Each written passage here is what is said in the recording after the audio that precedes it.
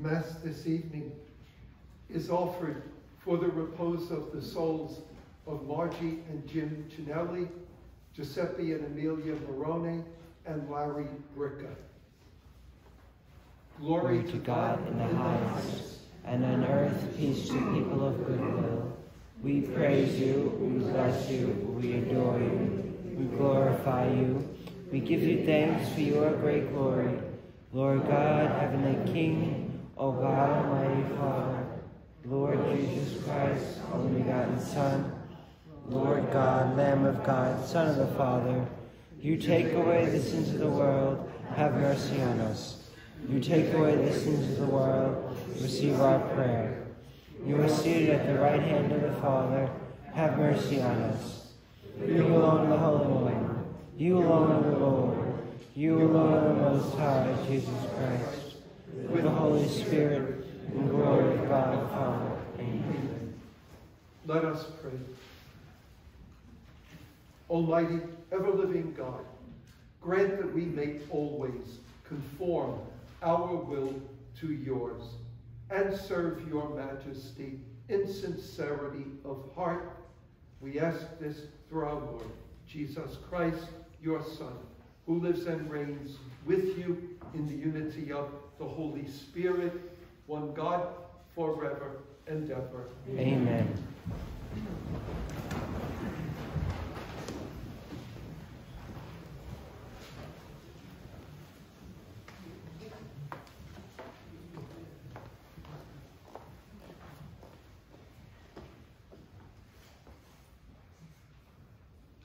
A reading from the book of the prophet Isaiah.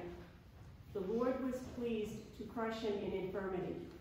If he gives his life as an offering for sin, he shall see his descendants in a long life, and the will of the Lord shall be accomplished through him. Because of his affliction, he shall see the light and fullness of days. Through his suffering, my servant shall justify many, and their guilt he shall bear. The word of the Lord. Thanks be to God. Lord, let your mercy be on us as we place our trust in you. Lord, let your mercy be on us as we place our trust in you. Upright is the word of the Lord, and all his works are trustworthy. He loves justice and right. Of the kindness of the Lord, the earth is full.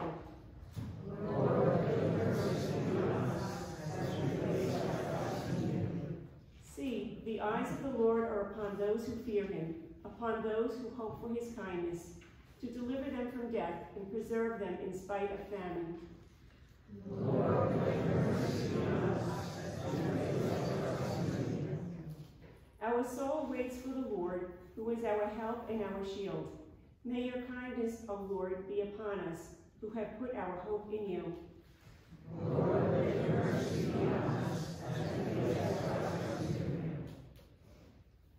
A reading from the letter to the Hebrews. Brothers and sisters, since we have a high great priest who has passed through the heavens, Jesus, the Son of God, let us hold fast to our confession. For we do not have a high priest who is unable to sympathize with our weaknesses, but one who has similarly been tested in every way, yet without sin. So let us confidently approach the throne of grace to receive mercy and to find grace for timely help. The word of the Lord. Thanks be to God. Alleluia. Hallelujah. The Son of Man came to serve and to give his life as a ransom for many. Hallelujah. The Lord be with you. And with your A spirit. reading from the Holy Gospel according to St. Mark. Glory to you, O Lord. James and John, the sons of Zebedee, came to Jesus and said to him, Teacher, we want you to do for us whatever we ask of you. He replied, What do you wish me to do for you? They answered him, Grant that in your glory we may sin baptized. They said to him, We can. And Jesus said to them, The cup that I drink, you will drink. And with the baptism with which I am baptized, you will be baptized. But to sit at my right or my left is not mine to give, but is for those for whom it has been prepared." When the 10 heard this, they became indignant at James and John. Jesus summoned them and said to them, "You know that those who are recognized as rulers over the Gentiles lord it over them. Their great ones make their authority over them felt. But it shall not be so among you. Rather, whoever wishes to be great among you will be your servant. Whoever wishes to be first among you will be the slave of all. For the Son of Man did not come to be served, but to serve, and to give his life as a ransom for many." The Gospel of the Lord. Praise you, Lord Jesus Christ. In the name of the Father, and of the Son, and of the Holy Spirit. Amen.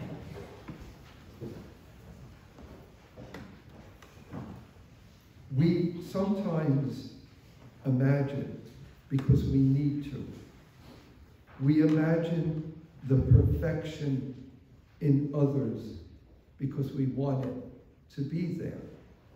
So we do this with saints. We imagine a perfection that actually, in the end, takes away their humanity. We say a saint is someone who is close to God. And so therefore, they must have been perfect, wonderful people, being very close to God. And we give them a perfection because we need them in our heads to be perfect. But really, is a saint someone who achieved perfection in this world? Is a saint someone who never did anything wrong, never said anything wrong, and never made a mistake? We give saints a perfection because we need to see them as perfect. But then if they really were the perfection that we wish them to be, they would have no relation to us. They would be so far above us. They would be like other angels or like the Blessed Mother in a state of perfection so far removed from us. Actually, when you look at the lives of saints that we know things about, you see human imperfection there in their lives. So you say, well, what made them saints? The struggle. What made them saints is recognizing their imperfection and always struggling to overcome that imperfection. With God, the wonderful thing is it doesn't make any difference what mark you get on the test of life. With God, the effort you put into it is what counts with God. Once upon a time, they do this with priests periodically. They hand you a book and say, teach, like you really know how to do it. And one of the things from my brief time teaching, I remember that there were kids who would sit in the class, read a comic book, look at the newspaper, eat their breakfast, and they got 100. Never paid a bit of attention, or seemed to pay attention, or took a note, and they would get 100. I hated those kids. Then there were other kids who would sit there, and they were actually, you made eye contact, they were listening to you, and they were trying to figure out what you were saying. And every once in a while they would write something. And then the test would come, and you'd say, well, they understood a lot of it, but not 100%. But I used to give them like 10, 15% just for being a good kid. just for sitting there and making me feel good by paying attention to me. You're going to get 10 or 15 extra points. With God, it's that way. With God, it's not what you accomplish, it's the effort you put into it.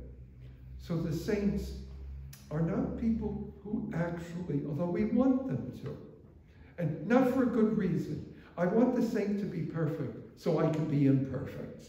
You know, I want to know that there's someone who did it right. Therefore, I don't have to do it right. Their imperfection shines through. And when it shines through, it gives courage to all of us. Oh yeah, they had a struggle.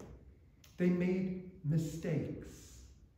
There was a great, in the field of church law, St. Raymond, East Rockaway. St. Raymond gathered every parchment that had every law the church ever wrote. And he gathered them and collated them into one book, all the laws of the church. He said, that was a great accomplishment, St. Raymond. But he made a mistake. He then took all the parchments that he gathered and threw them away. It's done. We don't need them anymore. See, I've codified them. No, actually, we would have still needed them to research them, where they came from, and what was your codification right on target. He made a big mistake, and we all know he's a saint. He was a good man, a holy man. He made a mistake. You threw them all away. You really shouldn't have thrown them all away. Today, in the Gospel, two of the apostles, St. James and St. John, brothers. Their father's name was Zebedee. We know that from the Gospels. They did something very human and very imperfect, and yet it's there in all of us. A little background. James and John, of all the apostles, were probably the wealthiest. Their father did not have a fishing boat the way Andrew and Peter had. Their father had a fleet of fishing boats. So there was wealth, there was steady income, probably supplied all the restaurants on the Sea of Galilee. Zebedee was a wealthy man. James and John, as his sons, stood to inherit all of that. When they left it all and followed Jesus, of all the apostles, they gave up the most in doing that. Apparently, in the back of their minds was payback. What do I get back, Lord? Look at what I've done. Look at what I've given up for you. For these others, they didn't give up as much as we gave up. What do we get back in return? And then they said, when you go to heaven, can one of us sit at your right, one of us sit at the left? Those are the places of honor. A king would have his most valued advisors sitting right next to him so he could lean over and talk to them and ask their advice and consult with them. Will you let us sit with you on your right and left in heaven? St. Mark, who simplified everything, simplified the encounter. He simplified it by leaving out a detail. In one of the other Gospels, I think it was St. Luke, it wasn't them who went to our Lord. They sent their mother to ask our Lord. Why? Because their mother was probably one of the group of women who followed the apostles, who cooked the meals, who did the laundry, who mended the socks when they needed to be mended. There were, and it's referred to many times in the Gospel, that the women who were at the foot of the cross with the Blessed Mother, they were the women who were very close and were there and were helping and serving. And James's mother, as a woman of means, probably had the means to go out and buy dinner when there wasn't any dinner, and probably had the means to pay for a night's lodging at an inn when it was raining and they couldn't sleep out in a field. So James and John, in the other gospel, send their mother, figuring, well, he's not going to say no to our mother. I mean, she does his socks. He's going to say yes to her. And they send their mother. But St. Mark doesn't mention that. He says they came directly to themselves. What did they come to do? They came to cash in chits. They came to settle accounts with God. They came to tell God what they had done for him, and now payback time, what you're going to do for me. And when you look at that, you say, ouch, that's embarrassing, James and John, that this should be recorded for all eternity, for us to read about you. That's kind of embarrassing. This was not your best moment. Yet, it should be here. Because we should know that probably in all the apostles, there was a little bit a sense of ambition. He's going to do something for us. Look at what we've given up. And don't you and I have a little bit of that in all of us as well? Sometimes, if you listen closely to the way you ask our Lord, sometimes I listen closely and I'm saying, I'm not asking God for anything. I'm cashing in. And I'm telling him, you got to do this for me. I don't finish the sentence, but if you could, instead of ... if you knew what I was saying, Lord, you know that I'm saying, because God, I've been there, I've been worshiping you, I've been loyal to you, I'm asking you for something. God, you have to do this for me. I really need this. It's cashing in chits. We all do it. How do I know I'm doing it? When people disappoint me. When I expected a person to do a thing, or say a thing, or act in a certain way, and they didn't. I built it up. I'm disappointed. They didn't give me what I asked them for. Why? Because I thought I deserved it. And sometimes we go through life and we find ourselves disappointed in a response. We're disappointed in what was given. We're disappointed in what was not given. We're disappointed in this person's answer when we really wanted their help in something. The disappointment tells us, why are you disappointed? You're disappointed because you wanted something back. You built up your expectations. St. James and St. John built up their expectations, and they wanted something back. And our Lord gave them a good answer. He basically gave the answer that a husband and wife give to each other when they exchange their vows, right on that spot over there. He gave them that answer. And the answer goes something like this. I can promise you that the cup that I drink from, you're going to drink from. And what does the cup represent? It represents everything in life that we have to swallow. A good image. Because what do you do with the cup? You got to swallow. Whatever's in there, this is the cup of life. You're going to swallow what I swallow. And that's what the husband and wife are saying to each other. Whatever life holds for you, it holds for me as well. I'll sip it, I'll gulp it, I'll swallow it the same as you. And there'll be stuff that's sweet, and there's stuff that's bitter. And our Lord said, I promise you that. I will share my cup with you. You will be with me. You'll be at my side. But don't ask me about who's going to be on my right and left in heaven. That's for God the Father.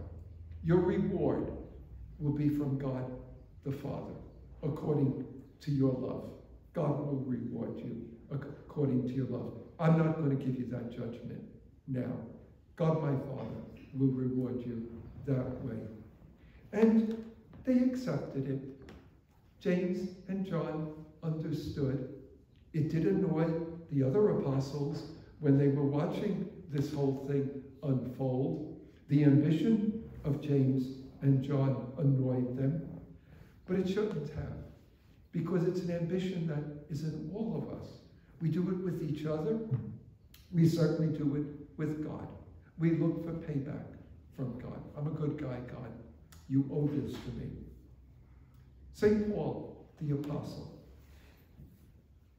to some degree, must have had this in mind when he wrote his sermon to the Jewish people. And he tells them, we do not have a high priest. High priest. He's referring to the fact that Christ did what the priests in the temple did, only he didn't offer lambs for the forgiveness of sins. He offered himself as the lamb. It wasn't the blood of bulls that was poured out. It was his own blood for the forgiveness of our sins.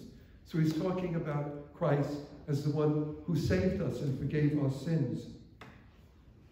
We do not have a high priest who is unable to sympathize with our weakness. In other words, God can sympathize with our weakness because he himself knew what it was to be tested. He saw it in his own apostles. He saw their weakness. He saw their imperfection. And yet, he didn't send them away.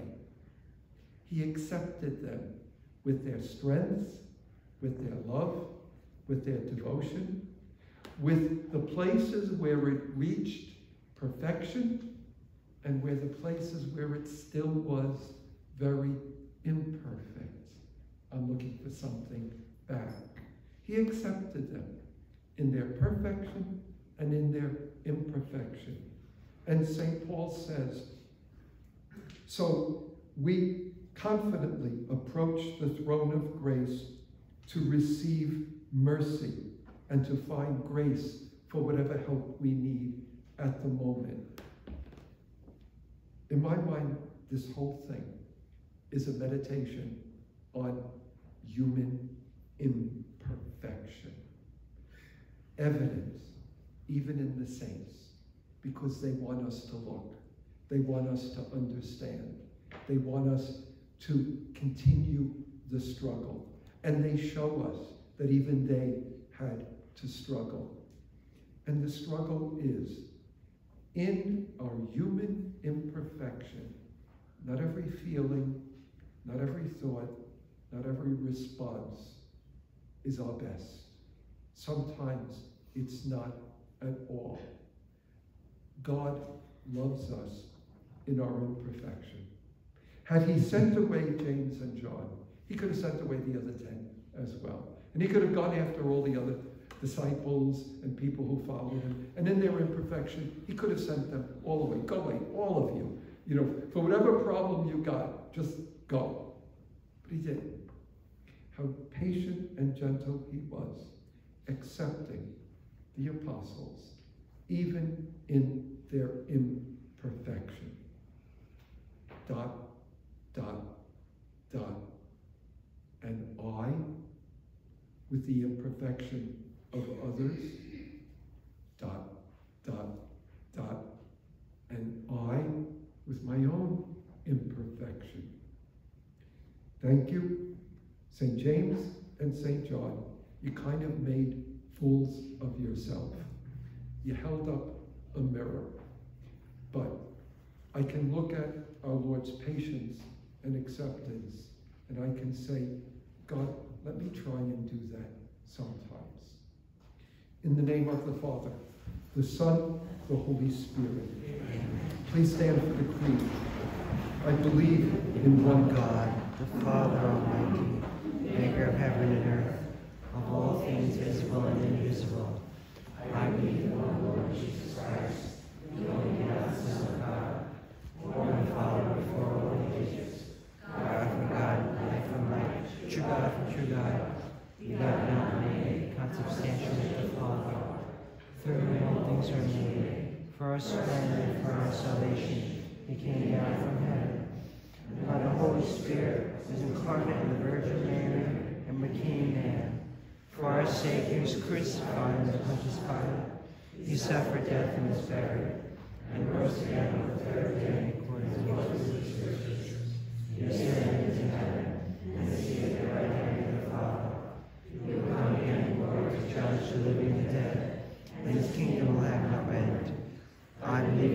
Spirit, the Lord, the giver of life, who conceived the Father and the Son, with the Father and the Son is adored and glorified, who has spoken through the prophets. I believe in one holy Catholic and apostolic Church. I confess one baptism for forgiveness of sins, and I will hold the resurrection of the dead, and the life of the world to come. Amen. Blessed be the kingdom of the Father, the Son, the Holy Spirit, now and forever, for ages unto endless ages. Amen. The response to each petition will be, Lord, have mercy. For parents struggling to live decent lives and teach their children to reverence and worship God, let us pray to the Lord. Lord, have mercy. For the protection of those who travel, for the sick, the suffering, for those in captivity, and for their salvation, let us pray to the Lord. Lord, have mercy. For the despondent, that they may experience the saving hand of God, with deliverance from all troubles, misery, danger, and want, and even the most distressing of circumstances, let us pray to the Lord. Lord, have mercy. For the sick of the parish, let us pray to the Lord. Lord, have mercy. For deceased family and friends, and the souls of those enrolled in our parish purgatorial society for this month, let us pray to the Lord. Lord, have mercy. O God, help, save, pity, protect us, who call upon you in faith. For we do rely on the intercession of Blessed Virgin Mary, imploring Saint Gennaro, all the saints, Saint James, Saint John. We commend ourselves, each other, our whole lives to Christ our God. To thee be glory for ages unto endless ages. Amen. These are the announcements for this week.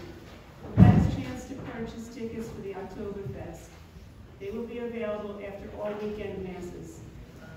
All Souls Day enrollment envelopes are available in the back of the church. Religious education classes begin Monday, October 18th. There will be registration for religious ed classes this Sunday, October 17th from 1:30 p.m. to 3 p.m. in the Parish Center. Morning Mass on Monday, October 18th will be at 8:45 a.m.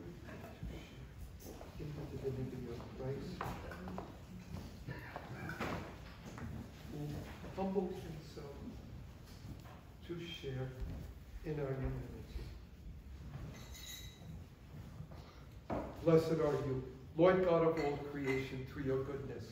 We have received the wine we offer you, fruit of the vine, work of human hands.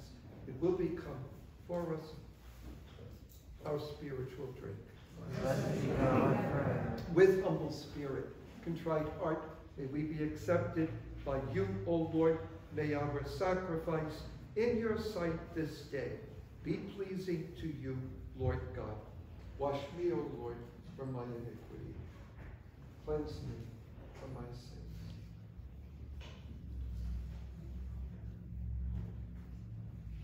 Pray, brethren, that my sacrifice and yours may be acceptable to God, the Almighty Father. May the Lord accept the sacrifice at your hands, for the praise and glory of his name, for our good and good of all his holy church. Again, let us pray. Grant us, Lord, we pray, a sincere respect for your gifts, that through the purifying action of your grace, we may be cleansed by the very mysteries we serve. And we ask this through Christ our Lord. Amen. The Lord be with you. And with your spirit. Lift up your hearts. We lift them up to the Let Lord. us give thanks to the Lord our God. It is right and just. It is truly right and just, our duty, our salvation, always and everywhere, to give you thanks, Lord, Holy Father, Almighty, eternal God, through Christ our Lord. For out of compassion for the waywardness that is ours, he humbled himself and was born of the Virgin. By the passion of the cross, he freed us from unending death. By rising from the dead, he gave us life eternal. So with angels, archangels, thrones, dominions, the hosts, the powers of heaven, we sing the hymn of your glory as without end we acclaim. Sanctus, Sanctus, Sanctus, Dominus Deus Sabaoth, Lenis in Cielo et Terra, Gloria Tua, Hosanna in Excelsis, Benedictus qui veni in nomine Domini, Hosanna in Excelsis.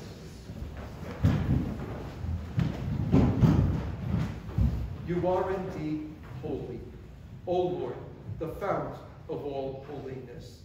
Make holy, therefore, these gifts, we pray, by sending down your Spirit upon them like the dewfall, so that they may become for us body and blood of our Lord Jesus Christ. At the time he was betrayed and entered willingly into his passion, he took bread. Giving thanks, he broke it, gave it to his disciples, saying, "Take this, all of you, and eat of it, for this is my body, which will be given up for you."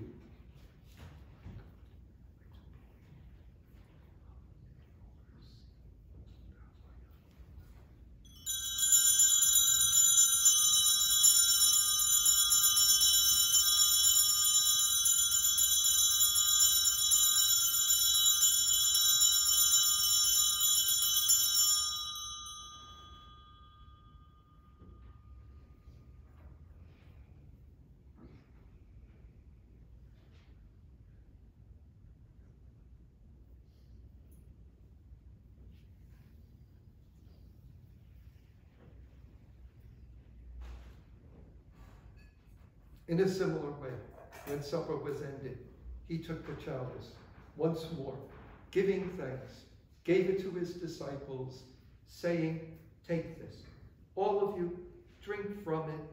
This is the chalice of my blood, the blood of the new and eternal covenant, which will be poured out for you, for many, for the forgiveness of sins. Do this in memory of me."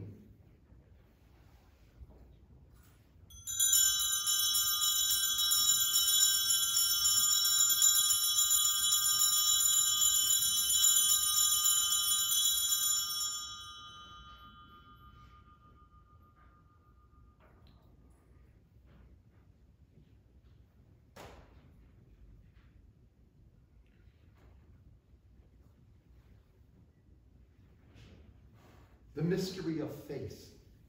We proclaim until you come again. Therefore, as we celebrate the memorial of his death and resurrection, we offer you, Lord, bread of life, chalice of salvation, giving thanks that you have held us worthy to be in your presence and minister to you. Humbly, we pray, partaking of the body and blood of Christ, we may be gathered into one by the Holy Spirit. And remember, Lord, your church spread throughout the world. Bring her to the fullness of charity, together with Francis, our Pope, John, our Bishop, all the clergy. Remember brothers and sisters fallen asleep in hope of resurrection, all who died in your mercy. Welcome them into the light of your face. Have mercy on us all, we pray, that with Blessed Virgin Mary, Mother of God, Blessed Joseph, her spouse, blessed apostles, the saints who pleased you throughout the ages, we may merit to be co-heirs to eternal life, and may praise and glorify you through your Son, Jesus Christ. Through him, with him, in him, God, Almighty Father, in unity of the Holy Spirit, all glory, all honor is yours, forever and ever. Amen. At the Savior's command, formed by divine teaching, we dare to say, Our Father, who art in heaven, hallowed be thy name. Thy kingdom come, thy will be done, on earth as it is in heaven. Give us this day our daily bread, and forgive us our trespasses,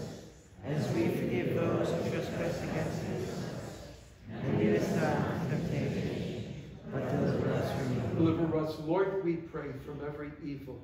Graciously grant peace in our days, that by the help of your mercy we may be always free from sin, safe from all distress, as we await blessed hope, the coming of our Savior, Jesus Christ. For the kingdom, the power, and the glory are yours now and forever. Lord Jesus Christ, who said to your apostles, "Peace I leave you, my peace I give you," look not on our sins, but on the faith of your church, and graciously grant her peace and unity in accordance with your will, who live and reign forever and ever. Amen. Peace of the Lord be with you always. And with your spirit.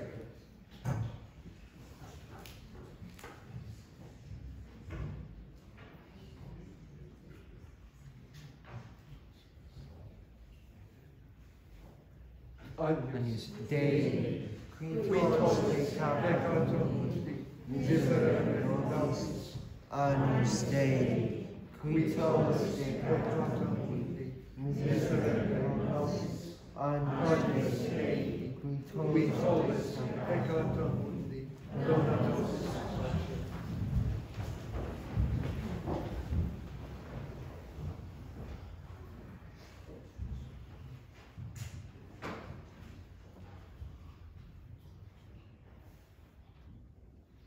Behold the Lamb of God. Behold him who takes away the sins of the world. Blessed are those called to the supper of the Lamb. Lord,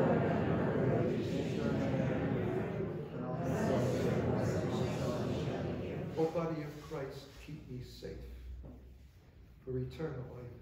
Amen. Amen.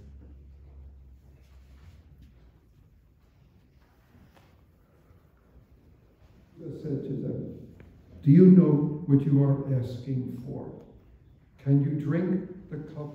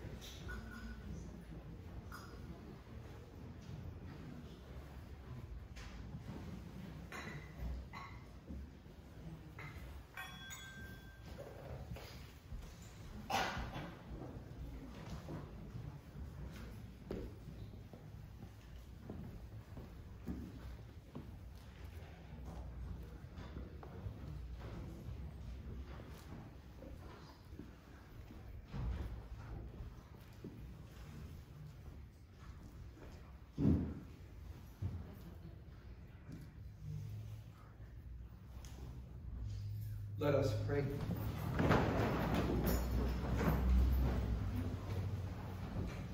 Grant, O Lord, we pray, that benefiting from participation in heavenly things, we may be helped by what you give in this present age and prepared for the gifts that are eternal. And we ask this through Christ our Lord. Amen. The Lord be with you. And with your May spirit. Almighty God bless you, the Father, the Son, the Holy Spirit. Amen. Go forth. The Mass is ended. Thanks be to God.